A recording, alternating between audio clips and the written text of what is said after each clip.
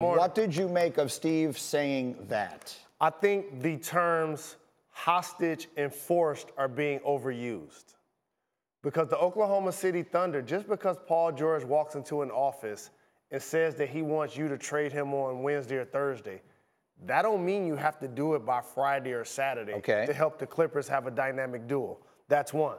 However, for the integrity and long-term viability of the NBA or any business, you want contracts to have validity to them.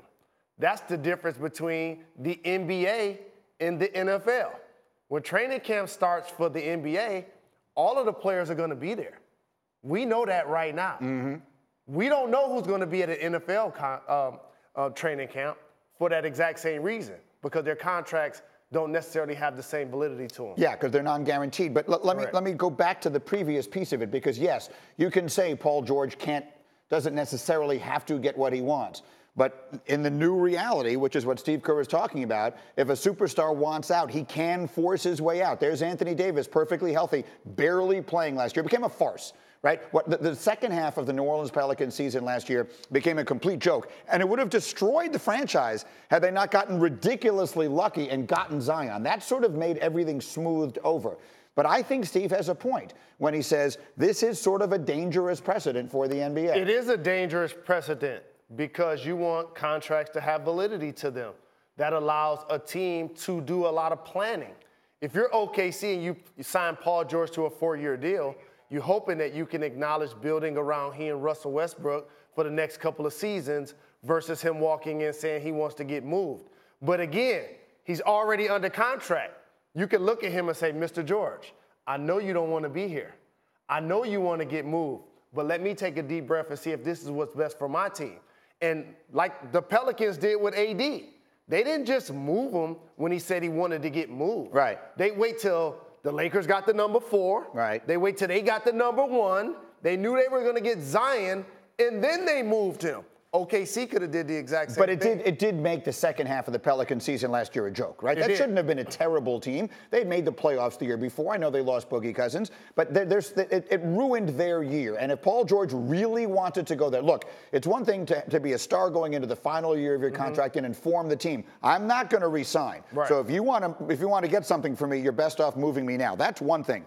To basically say I signed a 4-year contract knowing if it didn't go well, I'm leaving after 1, that's a different thing. But that's my point. He didn't know he was leaving after 1 because they didn't have to move him. Right.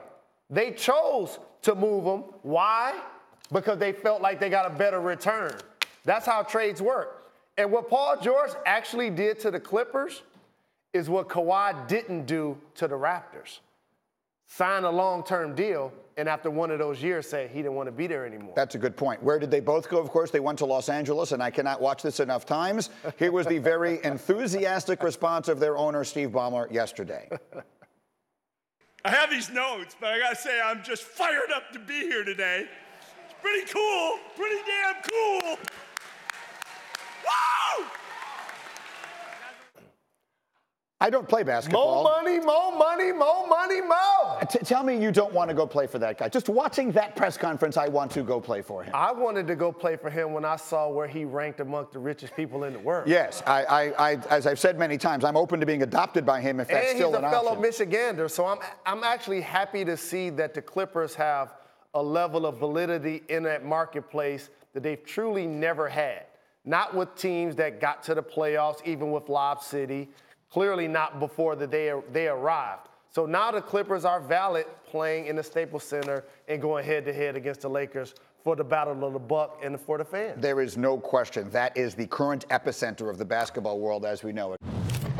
We're so glad you're watching ESPN on YouTube. For more sports and analysis, download the ESPN app. And for live streaming sports and premium content, make sure you subscribe to ESPN+. We'll see you there.